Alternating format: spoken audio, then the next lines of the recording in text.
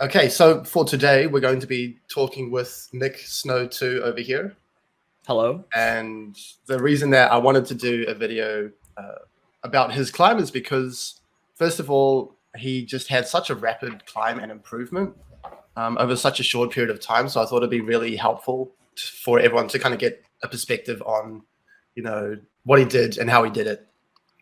And also because he hit Challenger, and it's kind of a great milestone both for him and for me for being able to help someone reach Challenger, because it's so early on in my coaching that I really want to figure out like what actually happened. Right. And so if we can learn as much as possible from Nick today, I think that'll be really good for everyone to see. So welcome, Nick. What I want from you to begin with is just to give a brief, introduction of yourself and your history with League, like how long you've been playing, what your journey, like kind of leading up to this has looked like. Sure. So I'm Nick. I'm 19. Been playing the game for like probably 6 or 7 years. So yeah, I started pretty young. Like when I first joined the Euro coaching Discord, I was in like high diamond, low master sort of situation, and then now 3-4 months later, I'm challenger. Before I joined, I sort of bounced around between roles. I played mid and jungle in sort of that high diamond to low master range for selling out support. And I mean, yeah, I also play competitive amateur sort of thing in NA. It's pretty fun. But yeah, cool. So what made you decide on support for the long run? I don't know. I just really like it, honestly. I think at the end of the day, roles don't really matter. It's all the same game. It's just whatever you really click with, and support just kind of clicked with me. So yeah, cool. I wouldn't say there was any particular reason other than that. Okay, all good. And so you spend most of your time around D1 and Master, and then this season you've absolutely ballooned up to 900 plus LP, right? I guess, yeah, something like that. It's insane. Yeah.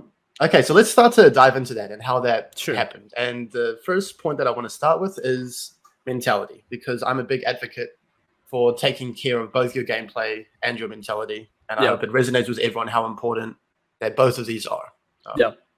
So for mentality, how do you approach performance? How do you find ways to consistently perform? Because a lot of what it takes to be and stay at the top is about consistency. Right.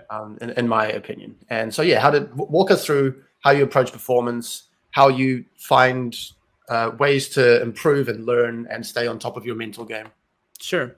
I think originally, like before I sort of joined your coaching stuff, I had a lot of issues with mental because often, I'd queue up, I'd win or I'd lose, whatever. And then after I look past or back at the game and I just wouldn't really know what happened. And that's really frustrating, to be honest. Like when you lose and you don't know why, that's the worst thing. Teammates, whatever it is, what it is. But I think just the knowledge gap is really the difference. So I'd say that was kind of the. Yeah, did you know that something was missing? Like yes, I just didn't know what. Yeah. Okay. And that's really frustrating, I think. So that was probably the biggest mental challenge I had. In terms of how to stay on top of that, I mean, obviously, I think being able to have that resource of bringing a bot in and getting coached and being able to see sort of the holes in the gameplay definitely helped a lot because it just sort of alleviated that issue entirely. And then also I'd say just sort of seeing it as like a long-term process. And, one game is one game, 10 games, like whatever, it doesn't matter, right? At the end of the day, as long as a game's always a win if you're learning something, right? So at the end of the day, that's kind of just how I look at it. And And is that something that you've always had, or has it been something that has developed more strongly since your climb? I'd say it's definitely developed for sure, because again, going back to what I said, like it's kind of hard to learn something when I didn't know what was going around. Do you know what I mean? So I think now that I have a more like solid basis and understanding the game, it's a lot easier to have that approach. Yeah, for sure. Yeah. I mean, from what you say, it sounds like the main gap was just the game knowledge, which is a coach's dream. If I can just fill in some game knowledge and then you can take that and just run with it, then that's amazing. So if you had the foundation of like a solid mental as well, a lot of my videos talk about the long-term approach to learning. And so you don't focus on the immediate results. You're able to see the bigger picture. You're able to take learning and have that as your primary goal, not to be the highest rank in your friends group, not to have high highs with wins, low lows with losses. It's really about emotional regulation, and it's something that has struck me about you, that we can really just kind of get to the meat and bones of how to improve. Cool.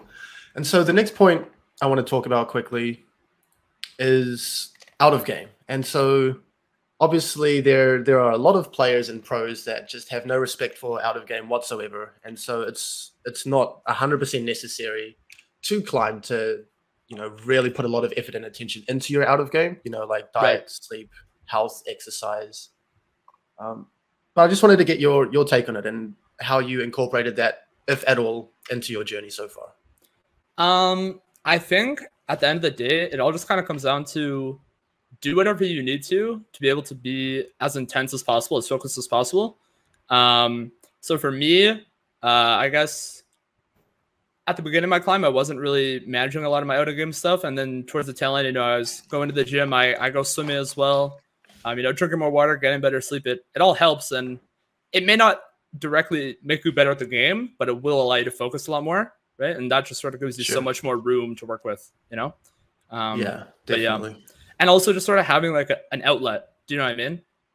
To sort of, you know, if you have a bad day or whatever, it's nice to be able to, you know, go to the gym or whatever works for you, I guess, you know? Yeah, definitely. Yeah. No, I'm a very big advocate for that as well. And if I ever queue up for a game where I'm not focused 100%, then it really upsets me, like on a personal level. Yeah, for sure. And, you know, this is just a concept that everyone will just have to keep in mind, because the generation of pro players in the highest level, most of them don't really respect the out of game. And it's impossible to tell how much better they could have been or how much more consistent they could be if they did take care of these things. A lot of pros have not climbed, you know, 1000 LP in half a year. So yeah, for sure. Yeah, I agree. Okay. Now let's have a quick talk about process. So, you know, routines of practice. If you warm up, or how often you look to play, do you play in blocked? How do you structure? What was your process like to climb? Yeah, so usually before scrims and whatever, because I do play amateur, and then before like blocks to solo queue, I just kind of like to do like wrist exercises that I found on YouTube. It's nothing really special. And then I also I found that like running my hands under warm water for like 30 seconds to a minute before I play and just kind of massage my hands up felt really good. I guess it kind of just primed me to play. I don't know. Warm hands are OP. Same. Other than that, in terms of blocking, I usually aim to play 1 or 2 blocks a day. I'd say probably. I think that for me, that's worked the best to be able to have like a lot of focus. And okay. I don't think spamming is a good idea generally, but yeah. No, same. Is that number something that you have kind of developed through trial and error? Have you played longer blocks and then you've found that you suffered some repercussions? Yeah, so originally, you know, I was watching Coach Curtis and stuff like this, and, you know, 3 blocks are kind of their main, like, mantra, right? And for me, it just always felt like, I don't know, it just felt like 2 blocking worked better for me. It's probably a personal thing. I just like the shorter, more intense sessions. I think either way, the goal is the same, right? Just to have a consistent schedule and, you know, not spam. But I just personally work better for me. So yeah, for sure, some trial and error there. Yeah. And I think something worth talking about, both for people who are listening and for myself, is how do you deal with, if you're only playing 2 games in a block, and the first game, you know, it could potentially be less focused or a bit sloppier. Right. Do you approach the first game any different, or do you think that you still do struggle a little bit more in the first game of a block, or do you think like the warming up physically of your hands helps out? What do you think? I see what you're saying. I guess generally I try to only play when I feel like I'm like mentally ready and focused, and I sort of take care of all the out of game stuff beforehand to make sure that I am mentally ready. And then I think the out of game stuff in terms of you know, warm-ups and whatever does help me prime my mechanics. So I personally wouldn't say I had that issue too much, just because I felt like I did have a big priority on taking care of everything out of game first. Do you know what I mean? Okay. But yeah. And I just want to get your perspective on something else. So for me personally, if I play more than 2 or definitely more than 3 games in a block, I just start to get mentally exhausted. Yeah. And it's one of 2 reasons. Either I try extremely hard to make the best decision regardless and have a really strong mental, and that drains me. or I just don't have the mental fortitude to maintain that intensity for very long. So what do you think that factors in at all to your like 2 blocks, or what do you think happens in your case? Yeah, I definitely think so. I think once I sort of started working more with you and getting into the mindset of like controlling the game, like as an individual, it definitely becomes a lot more draining and it's harder to play more for sure. Just because you have to be evaluating so many things, right? And yeah, so I think for sure, yeah. Because if you're just autopiloting, queuing up, it's not a lot really easier. Focusing on much, you can play like 10 games and kind of easily. Yeah. So no, that's cool. All right, so let's talk about what actually makes a good student. Sure. And I thought you'd be a fantastic example because like we barely have worked together for that long. It's not crazy. Been a long time for sure. No, like something clicked, and every session that we did spend together, you must have taken something away on a meaningful level and just really run. Yeah, for sure. And so how about you just give me your idea of what you think, or what helped you to get the most out of these sessions. Okay. And what you think a good student would generally look like. Okay. I think for me personally, I think I was able to extract so much value because I was being really critical with everything you said. I really was intentional to not let anything you said like roll off my shoulder sort of thing. I was very You mean like damage your ego? I guess like I wanted it to damage my ego. Oh. Like I didn't want to let anything slip past. Do you know what I mean? I was unwilling to accept like, okay, maybe I just, I was not focused. I made a mistake or whatever. I'm not going to make this mistake next time. It's like, no, like this is a fundamental misunderstanding. We need to fix this immediately. Right. Okay. And I was very intentional about that and making sure that everything we talked about, I wanted to implement it and improve on it, which is why I think for me, I would go back and watch the recordings of our sessions like 1 or 2 times every time and go back and just try and get literally as much value as I can out of every one. Yeah, I'd say the other thing is not being afraid to ask stupid questions. I feel like I've asked you a lot of stupid questions in DMs or in sessions, and at the end of the day, it's like, who cares? If you're unwilling to, drop your ego and accept that you don't know everything, right? You're never gonna learn, So definitely, yeah. So it's about, so far we've got like not letting your ego getting in the way of improvement. Yeah. And looking to be as self-critical and take as much responsibility as possible on yourself to improve. Yeah. Which is obviously easier said than done. These are qualities that like we can just kind of throw around. But was there anything, this could just be completely wrong, but was there anything that, helped you or influenced you to adopt this mind frame, or was this just something that Nick has had? No, I definitely don't think this was my original mindset. I mean, as I told you, I did have mental issues in the past before. And even if it was rooted in misunderstanding, I think it did lead me down dangerous paths of sort of like, not being willing to accept accountability because I didn't know what to be accountable for. Do you know what I mean? Right. So I'd say for sure, like getting the better knowledge, improving my mindset with you, it definitely led me down that path. Yeah. Definitely not intrinsic, I think. Yeah. Sure. Yeah, no, I'm going to give my observations of our brief time together. I'm not even sure how many sessions we've had together exactly. Probably less than 10, I'd say. Something like that. Yeah, around that number. Yeah, sure. So what made my job so easy with you is that, you just get it. You understand that we're on the same page. We're here for the same reason, to help you try and get as good at the game as possible. And that's your genuine priority. Yeah. Some students, they want that, but it's not their first priority. Like some would want to just have a chat, or some want an echo chamber.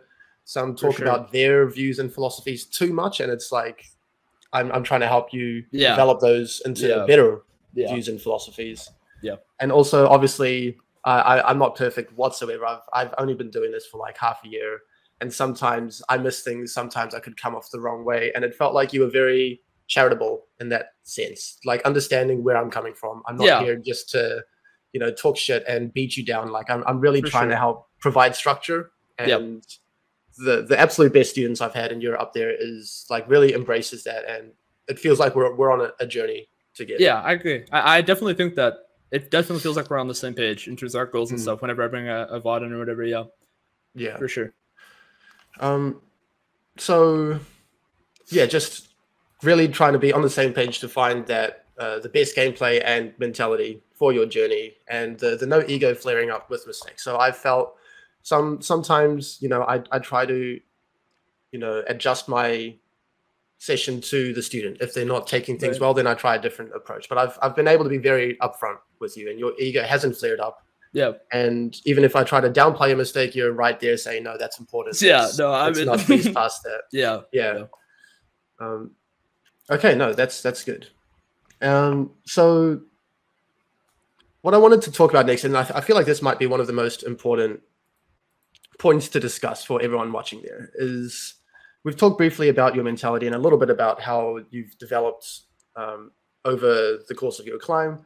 But I would love to know the biggest problems you've had to overcome, because you say you were, you know, stuck low master, high D1 for quite a long time, and there must have been some obstacles, either mentality or gameplay or both, that, you know, really allowed you to reach that next level quickly. What are your thoughts? Yeah, so I think the biggest one was essentially shifting my mindset from, okay, what can I do as an individual player to win this game? Like, what can I do individually the best I can to win? To what can I do to like bring the team together, get everyone on the same page, and sort of work with my team to be able to win. And that's mainly going to come through pings and communication, right? Because before that was something lacking in my gameplay. I really didn't put any focus on that at all. And I think that's probably the biggest change, because I genuinely feel like now I'm able to control games, even like outside of my role and what I do as an individual. So for sure that. And then I'd say another big issue is later on in my climb, sort of similar, was that I was having confidence issues in the sense of I was sort of scared to ping certain players. I know we watched a VOD where I was playing with Doublelift, and, you know, that was a big sort of learning for me that, you know, no matter who I'm playing with, like I gotta know that my view of the game, I gotta be able to communicate that no matter who I'm playing with, right? Yeah. So that was definitely a big hurdle as well. Yeah. And then I guess I would also say that my mentality just in general, like before I worked with you, I definitely had some mental issues and sort of overcame them through the stuff we talked about earlier. So yeah, I'd say those are sort of my biggest learnings overall. Okay.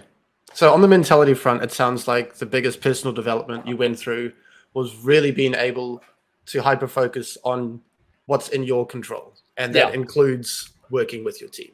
For sure. The communication aspect. Yeah. I want to give my my perspective on a couple of points that you have brought up, because I'm resonating with them as well. And obviously I didn't just start out high level player and everything. Right.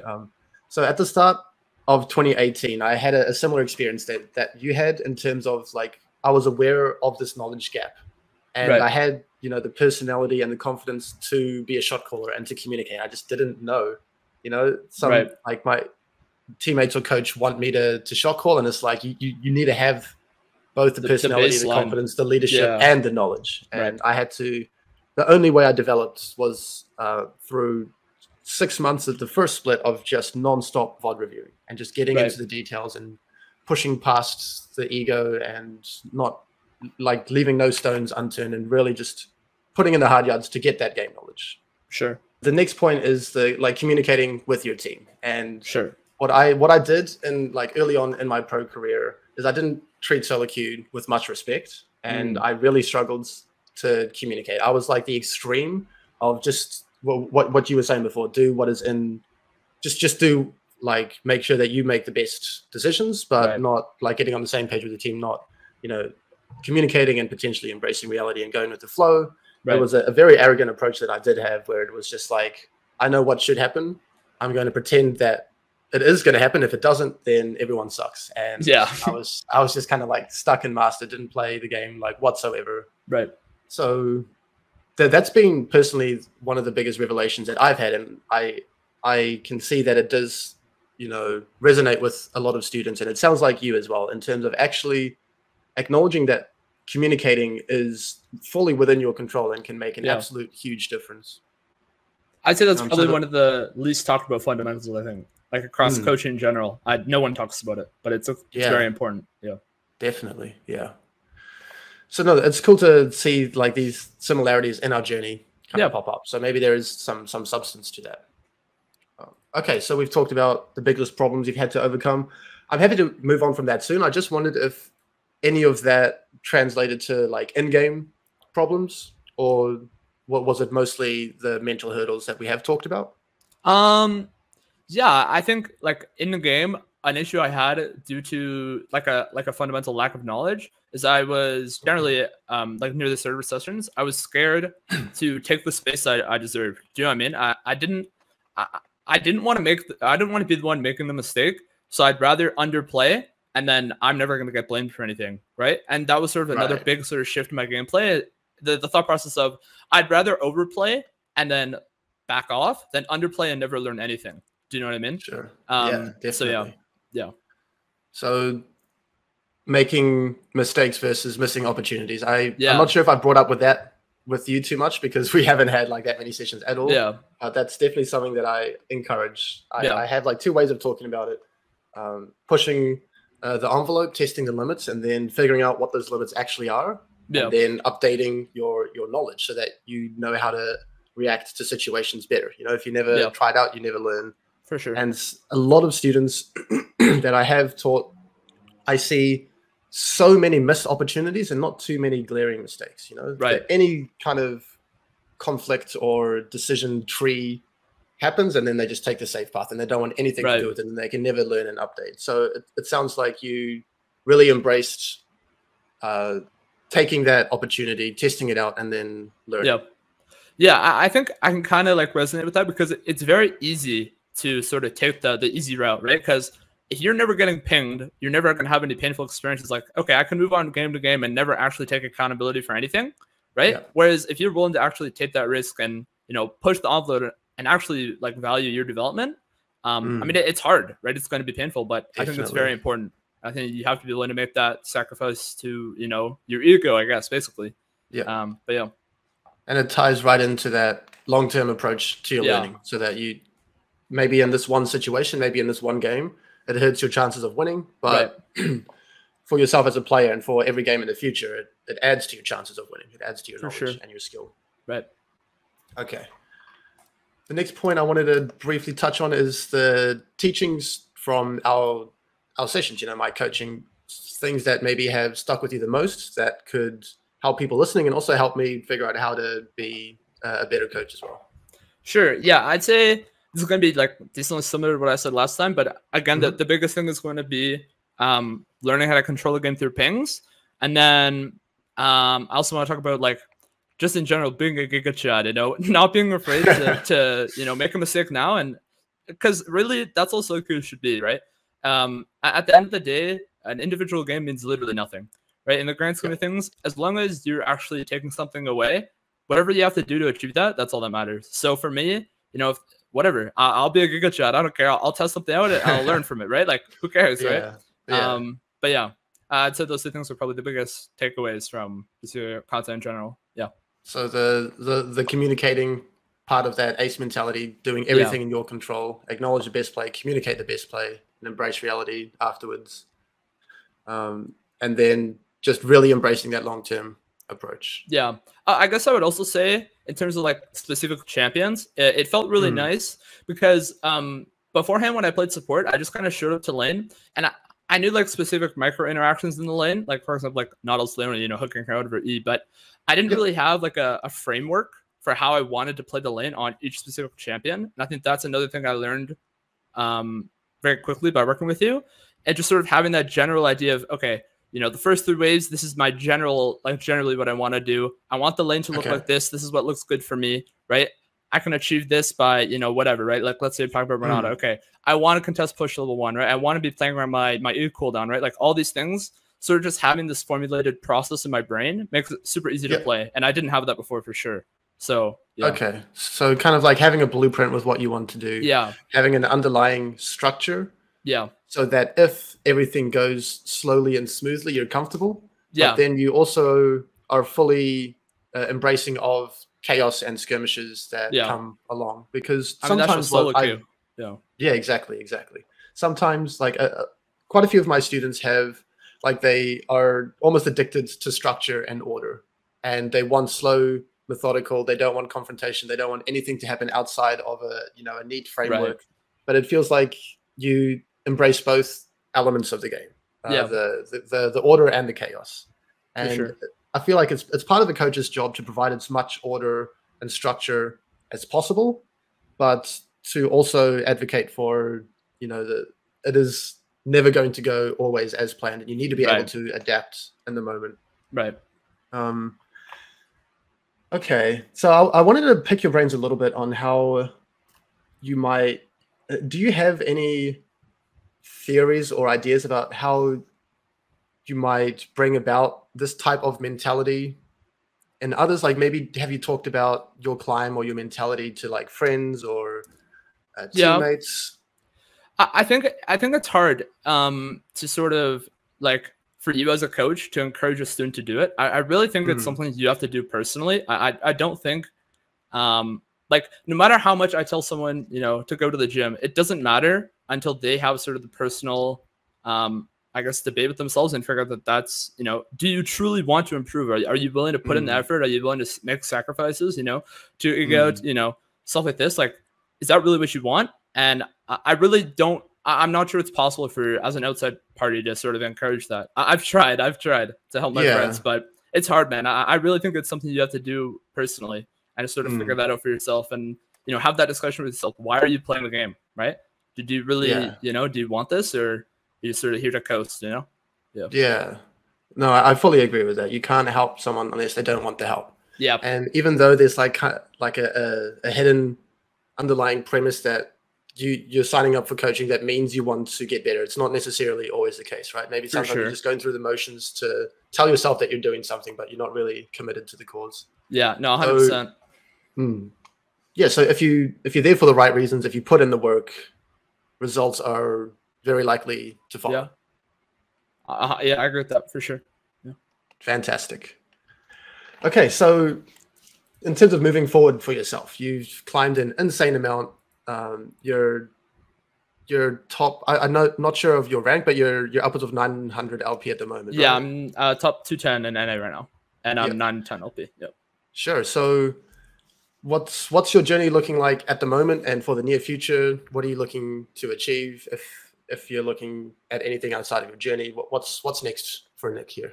Well, right now I'd say my journey currently sort of slowed down a little bit. I moved up for university, so just kind of getting back in the groove, but fully intend on getting back on the grind today, actually, after this, so that'll be hype. Okay. Awesome. But in terms of my long-term, or sort of like just my goals for the future, right now, by the end of the season, goal is 1.1, 1.2 KLP, which would put me like top 100 NA, a little higher than that. That's sort of my goal in Silicu. And then eventually I am aspiring to play professionally. So yeah, I hope that, we can continue grinding away and making each other insane, as we said. So definitely. And this is a journey that we're on, and there is no end point, right? We're both improving off of each other. And if you ever get complacent, you could have been complacent hitting Challenger, you could have shown that shiny new rank around and then just like started playing ARAMs, but it's a journey, right? And we can always improve on ourselves. That's the beautiful thing. For sure. If you have the capacity to continue to strive to improve and you see value in that, then, who knows what the limits are for all of us. Yep. Fantastic. All right. No, thanks a lot for agreeing for this chat. No problem. I'm really proud of the work that you have put in. I know I Thank haven't. It's really amazing what you've done, and I'm gonna, try to draw inspiration from this to help as many students as I can. And I'm excited to continue to work with you and see what we can both achieve together. Yeah, for sure. Thanks for watching, everyone. And I feel like it's important to say that not everyone's journey is going to look like this, just absolutely climbing 1000 LP in such a short amount of time. But I do hope that you can take something from his journey, his mentality, his perspective, take the best parts of it and integrate it into your own so that you can climb as well as possible on your own personal journey. To get coaching of your own, I'm going to leave some links in the description below. My Patreon link provides a group coaching session that runs twice a day during the weekday. And then I do run individual coaching sessions, which are longer and more in-depth. I'm going to put the link to that in the description below as well. Please consider joining my School of Support Discord community. We are a growing community filled with motivated supports that are all helping each other on their journey. I want to give a shout out to my current Patreons who are helping me make what I do a full-time gig, and I really appreciate your support. Thanks for watching again, and goodbye.